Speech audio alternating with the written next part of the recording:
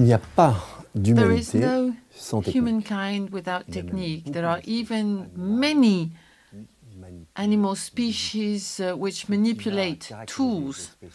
But the human species is that with some tools we can make more tools, and what is important is the speed at which we have managed to evolve our tools and our techniques, and the power that we're trying to acquire with those tools.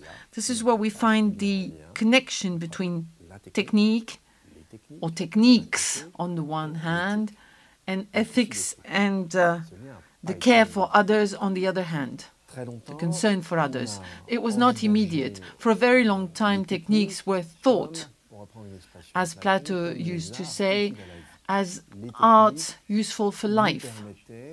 Techniques helped us adjust our existence, improve our existence. Traditional art had a function which was very close to that of art. But things started changing deeply with modern times, starting at the end of the 16th century and the beginning of the 17th century. People like Francis Bacon or René Descartes made things change. Our Western civilization started developing techniques which were unheard of in all the other civilizations. And our society thought that with techniques, the condition of all humankind would be transformed. We would no longer suffer from any kind of finiteness, and as René Descartes said, we would become immortal. Nowadays, there is a transhumanistic ideological current which actually inherited those ideas, giving techniques an unlimited mission, the mission to go over all kinds of limits. And unfortunately, this means that we're coming up against the notion of ethics. It's fairly easy to understand, but I would like to first give you a reminder of the ideology of progress that Bacon and Descartes were the first to describe and shape. Also, this became later a secular kind of philosophy, not at their time, but in the 18th century, 19th, 20th century. Technical progress becomes automatic. This is the so-called ideology of progress. And at the time, it was thought that scientific progress would lead to technical progress, and then industry would only improve the well-being of humankind. And this was simply automatic.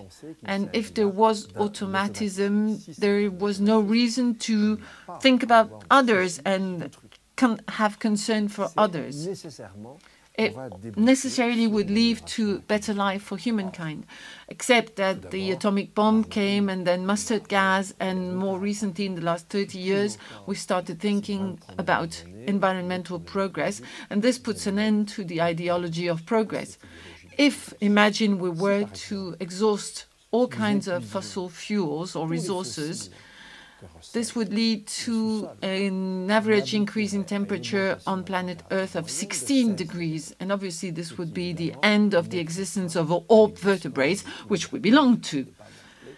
If we don't set ourselves any limits, if we don't move away from the ideology of progress, if we don't start questioning again the legitimacy of techniques, progress, and harm that can be done to others, we are headed for a disaster.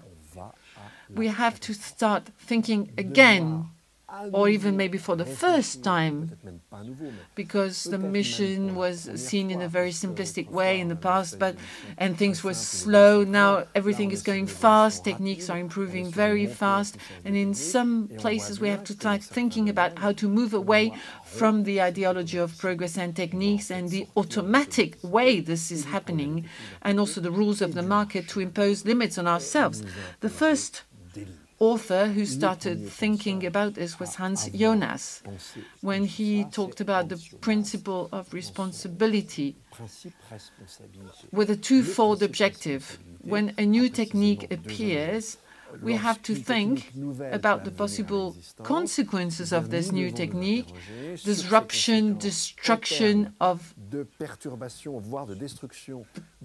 existence, the condition for existence of humankind on Earth. And also we have to think about the consequences of this technique on the quality of human life on Earth. Again, if we go back to the ideas of our transhumanistic friends, if we think we can live for 500 years, can you imagine the depletion issues we would be facing? Only a few people would survive, imposing on the others not to survive for a very long time. Many people would live for a very short period of time to allow a group of people to live for a very long time. Therefore, this is obviously raising many ethical issues. The fact that progress can hinder or even endanger life of part of humankind.